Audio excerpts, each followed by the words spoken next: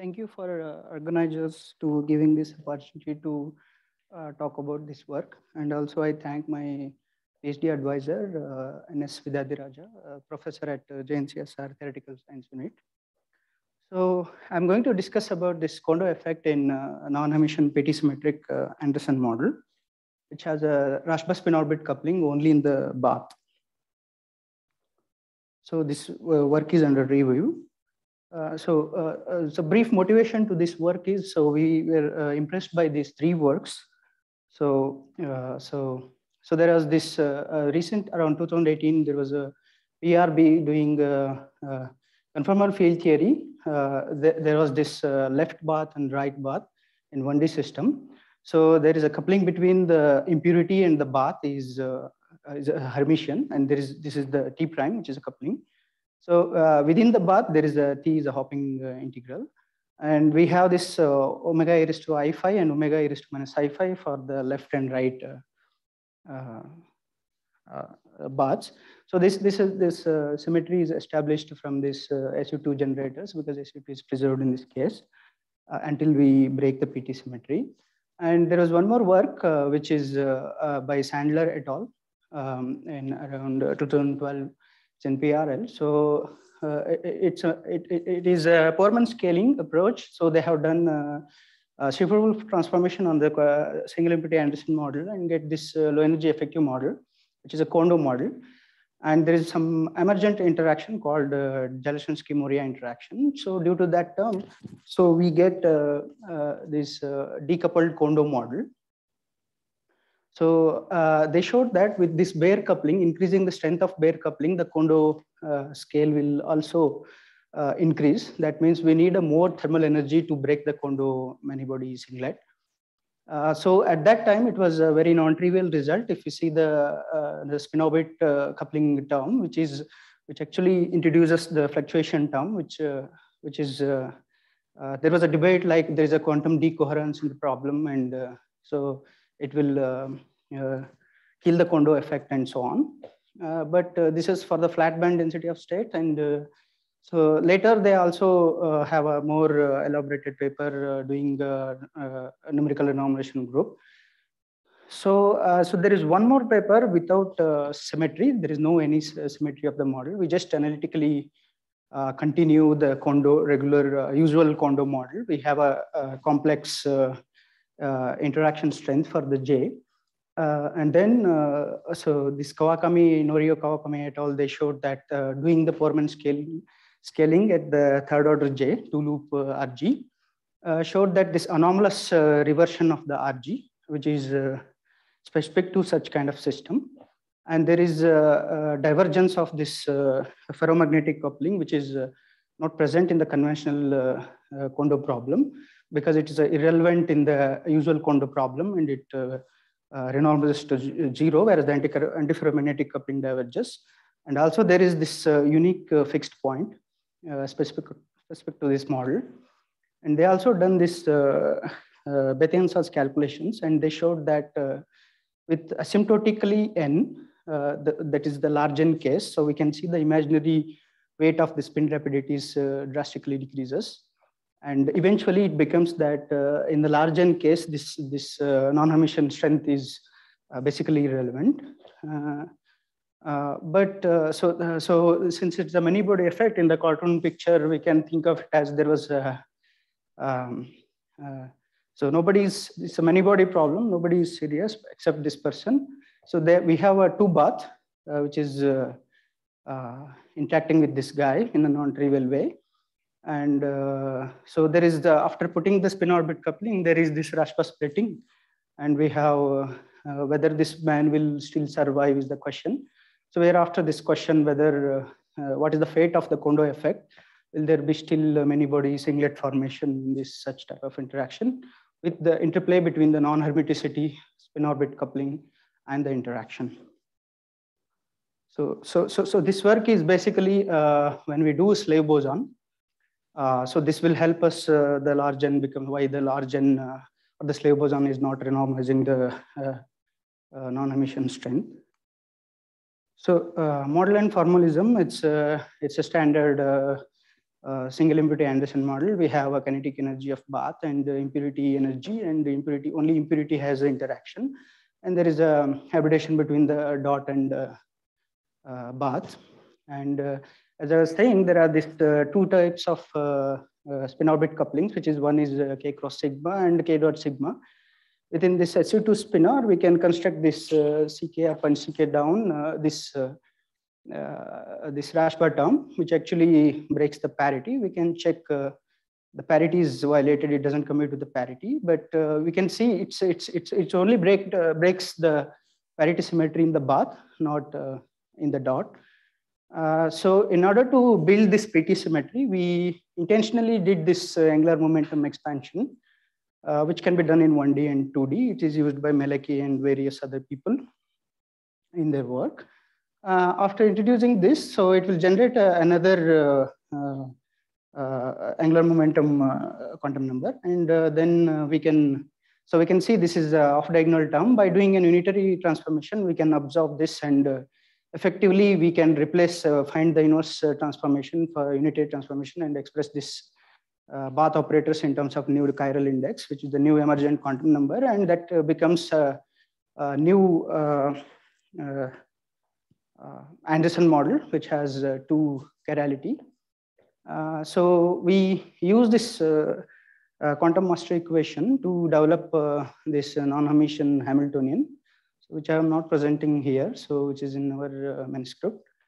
So after doing all that, so we get H tilde, which consists of imaginary term, which is L dagger L. So where L consists of all single particle excitations with unknown coefficient, and those unknown coefficients are fixed by calculating the commutates between the total number operator. Because in non-Hermitian case, this number operator fluctuates whenever the PT symmetry is preserved regime. Constructing using the SU2 generators, we can find the Lindblad which respects that symmetry, and adding with this H, I by 2 times that L dagger L term will give us the new H tilde. And once we find this new H tilde, and this can be written in some not in conventional basis, so we need to find some metric operator which satisfies this pseudo hermiticity. And once we find this metric operator, we are sure that it will give us the real eigenvalues in some regime. So that's what we are doing here. So at u equal to 0 in conventional basis, we can write this Hamiltonian, where this all the colored region corresponds to the elements present. And once we do this metric operator, and we have this kind of nearly black diagonal kind of structure, but so this becomes easier in doing Fock space diagonalization for u not equal to 0. But of course, Fock space is done for a finite number of sites. So here we can see the idea about, we can get the exceptional points at u equal to 0, and how they are how this SOC is playing a role in changing these exceptional points. So this exceptional degeneracy and so on. And when we have a completely real eigenvalue regime and partially and fully imaginary eigenvalue regime and so on. So then we did this slave boson calculation. So now respecting the pseudo hermiticity, we get these 2 channel bosons and fermions for the impurity. And these impurity operators can be replaced by this new bosons and fermions. And this constraint will be modified accordingly. And because the total occupancy, we keep it 1, so that both boson number and fermion number has to be, sum of the fermion and boson number should be 1. And then now it is quadratic, and we can use any of the Grassmann action formalism or any of those, get the saddle point solution, or the total energy can be minimized by calculating the Green's function of this model. And where A and B are these functions of Green's functions, which is not shown here. And we need to evaluate this self-consistently to find these new unknowns, E tilde, R square, boson weight, and theta. So here we have only looked for the real theta values. As we can see, the slave boson will not renormalize, and for imaginary theta, it renormalizes, but it's hard to find a self-consistent solution in this case. But we plan to do that in future work by doing sophisticated RG methods. So using this Fock space diagonalization, like I explained here. So for u equal to 0 and at finite u for 3 sites, so we did Fock space. Okay, sure. And then we can conclude the results at 3 sites. We had seen this. So along this line, we again coincide with the non-interacting exceptional points. Though the lambda and u are present, it's lambda equal to u by 2. Along this line, that local moment survives. And this colored region, there is a partial screening. And at a large interaction, then whatever the non-Hermitian strength, it does not matter. We will not enter into the imaginary eigenvalues at the dot.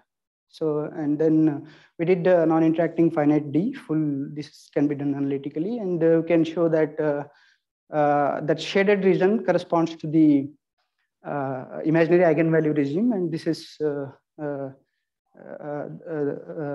so this is we showed that there is a protocol which we can find out this exceptional surface, either total energy crossing 0 or that some rule violation in the Green's function. And we can see that there is a this moves right side if you do in the lambda and phi plane.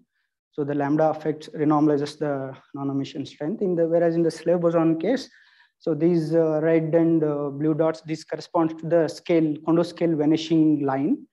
But if you cut the pi by 4, pi equal to pi by 4, which is 0.25 around this vertical line, after that, it's a completely imaginary eigenvalue regime. Between this vertical line and this line, there is this shaded region. And so yeah, so in that cartoon picture, like this man will survive along this line, and that man will be dead in this region, where the local movement will not survive because it's many body singlet is formed. It will be completely screened, and he will be partially screened here, maybe in coma. Thank you.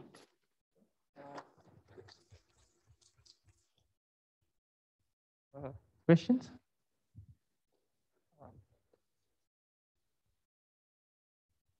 So this partially screened part, yes, appears as a new fixed point in your system? Yes, sir. Yes, sir. Yes. Okay.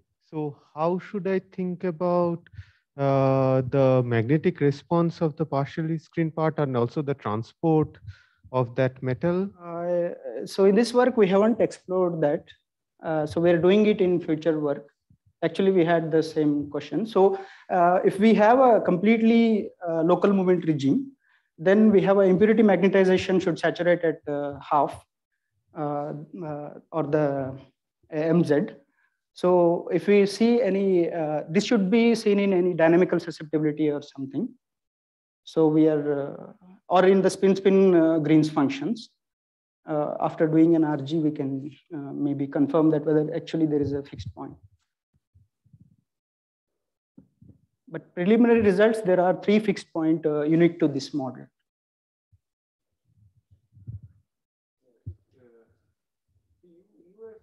Minimizing the. Yes, sir. Yes, sir. Yeah. But I think in the non-Hermitian case, there is no like thermodynamic, long time steady states. So energy. Yes, sir. So, but when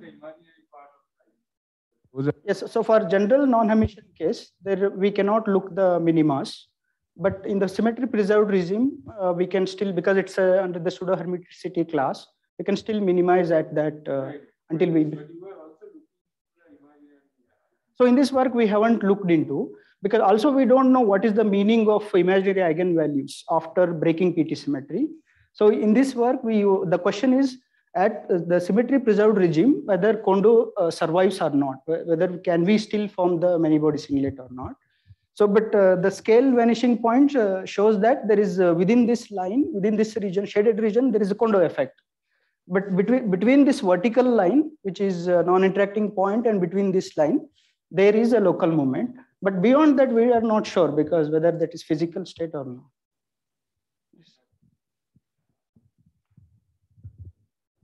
Okay. Are there further questions? I can quickly ask one. So you said something about a Lindbladian towards the beginning of your talk. Yes, sir. Yeah. So, Yeah. I didn't mention that. Yes, sir. So why do you actually get a Lindbladian here? Because this path clearly is not Markovian, right? If I think so actually, so developing these non-Hermitian Hamiltonians, like if we do a conventional formalism, there is no way we get this imaginary terms. So what we can do is we can start with this Hamiltonian and derive that the effective Hamiltonian, which is like H0 plus I L dagger L, but that will have a Liouvillean. so it does not have the recycling term. Yeah. So the recycling term and the other term, which combines, when we add the I L dagger L term, both of them get cancelled in such a way we have a unitary dynamics. That is in the only symmetry preserved regime. But when we break the symmetry, that is not true. Again, the recycling term will diverge there. Yeah, because the number is no more conserved there, fluctuates. Yeah. Okay. Yeah. Okay. So let's thank the speaker.